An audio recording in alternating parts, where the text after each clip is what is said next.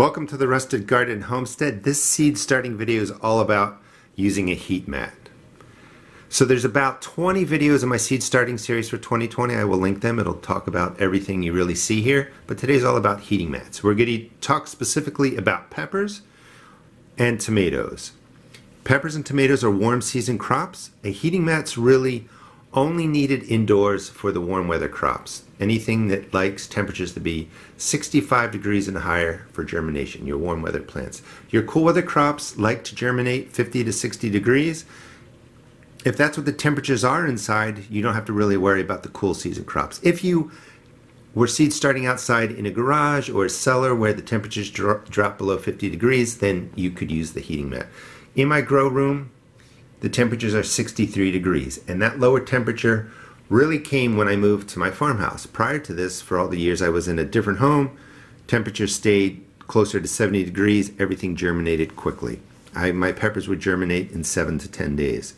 So today is the 15th of February. These were put in on February 1. It's been 14 days. They're germinating much more slowly than I like because it's 63 degrees in here. Even with the lights, it doesn't heat up the bottom of the seed starting mix as well as I want to. So the temperatures just aren't right. So I'm going to use a heat mat. I'm going to put it on now. These are hot peppers. They tend to grow more slowly. So I want to use the heat mat to speed things up so that I can get to better transplants come, later in the spring. Once they germinate, we'll talk about that too. Your peppers are fine at this temperature. These are peppers I started probably middle of December. That's a sweet pepper on the right. That's a scorpion pepper on the left. You can see the hot peppers tend to grow slowly in general. But once they're growing, we're going to take them off the heat mat. So how do we set this up? This heat mat will raise the temperatures from the bottom of the flat. The flat just sits right on there, 10 to 20 degrees. So that's going to take this up to 73 to 83 degrees, which is perfect. Tomatoes and peppers love the heat. The closer you get to 80, the more quickly they germinate. So in here, it gives you some instructions about what plants like in there. There's cool weather crops. So if you kind of use a heat mat on, say, broccoli, cabbage, your cool weather crops, bring the temperatures up too high, they're going to get tall and leggy. Here's an example. Your cool weather crops don't typically get tall and leggy if they are started like everything else. Like I have my lights 3 inches above my cool weather crops there. They're getting plenty of light, but here's a plant that is really skinny. That's because they like the cool weather. So when they hit this 65 degree temperature, they take off, they stretch, and they can get tall and leggy because of the heat. So if you used a heat mat on here and you were germinating these at 70, 80 degrees, they're going to get really tall and scraggly. So you don't need to use a heat mat on your cool weather crops. Just want to be clear about that, unless you're out in the garage where the temperatures are much cooler. So to set this up, one thing you want to do is make sure that first your seed starting mix is saturated. This is nice and dark. I watered these yesterday, but it didn't water in a level kind of way. I think I had the tray tilted a little bit. So nice and dark, saturated. Over here, dry. You want moisture through the seed starting mix. That will help bring the heat through to the seed. And I always bottom water. Check out the playlist that I will put in the video description to show you how I bottom water, set up all these seed cells. And I'm just going to put in enough water to really fill some of the bottom of the tray. It doesn't need a lot because I watered it yesterday, but that will help get water into these dry areas. So first thing, make sure everything is saturated. Next thing is you want to leave this mat on 24 hours a day right from the get-go. So I use a timer on an outlet here. Anything that's plugged into the right, you can see the black plug, stays on 24 hours. Anything to the left is affected by the timer. So when my lights go off using this timer, the heating mat's going to stay on.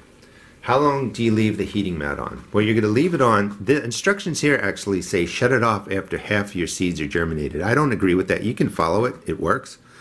I like to wait till everything is germinated when you have the same type of plants in there. So these are all hot peppers.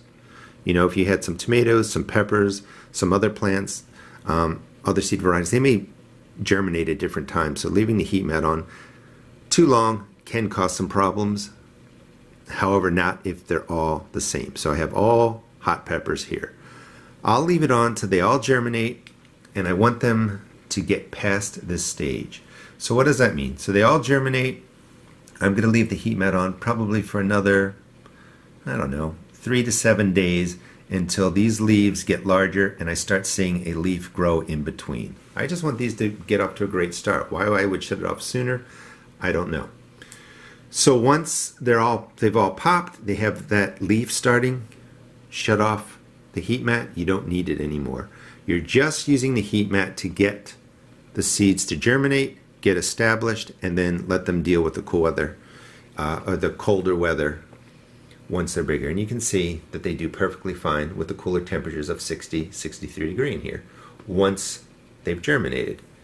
All right, so let's set this up on the shelving unit, and that should be really enough information for you to pick up, you know, a heat mat and use it. Now, oh, one more thing.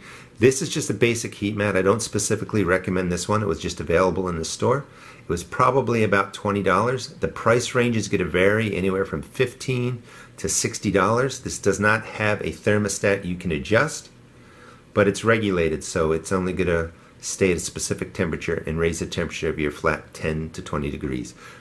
I have an Amazon affiliate store. It's linked in the description. You can go there. You can see some examples of heat mats. I don't specifically recommend anyone there, but it'll give you some ideas on price. So don't pay too much. I mean, this is just a basic heat mat. I tried to get the cheapest one and it works effectively. So you want to set your heat mat up something like this. Typically I'd want the cord in the back, but when I turned it the other way, this cord just rolled up. So you want it to be flat, however you need to set it up. And then your seed flats would just slide right in and sit on it like that. And that's all you really do. Do not water, do not water into the tray over electricity. Always pull this out, water somewhere else, put it back in. All right, let's swap this out with the peppers. And that's pretty much the basics for using a heat mat. Use them for your warm weather crops, like peppers and tomatoes. It will really speed up germination. Peppers will germinate extremely quickly at 80 degrees Fahrenheit. The heat mat will do that. It's going to raise the temperature 10 to 20 degrees. You don't really need to use it for cool weather crops, except for reasons I already explained. I turn it on right away, leave it on, and then I keep it on, you know, maybe a week past germination, just to make sure the plants get established. But you don't have to leave it on really past once they break the surface if you don't want to. Hope you enjoyed the video. Please check out the playlist on seed starting indoors and subscribe to my channel. There'll be a lot more videos, and I'll also be showing you how I take everything under my grow lights, get them acclimated to the outdoors, get them into the ground. I'm also going to be doing seed starting straight in the ground. Be safe. Don't use water near the electricity. Thanks for watching.